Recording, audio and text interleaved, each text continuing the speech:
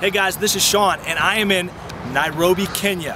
And if you've been following Tin Roof Society, you know that in the last year alone, we've been in over 19 countries working to connect generosity with opportunity. And there are some great opportunities out there.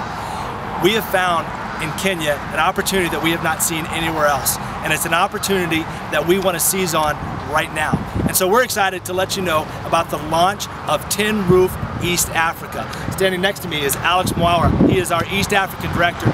And Alex, kind of explain what we're going to be doing here. All right, complementary to what we've already been doing across the world, in Kenya we're introducing a program called CSR, which is in essence corporate social responsibility.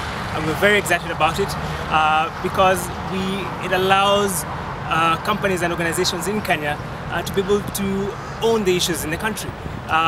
In turn, being able to invest back into the society which they exist in. What this means then, we would be sourcing for less funds from our international partners, which is good because then we get to own our own issues and be proud about it. And so this is an interesting opportunity. We avail the platform, and this is interesting. And so this is a new day for Tin Roof, and also we believe for Kenya going forward.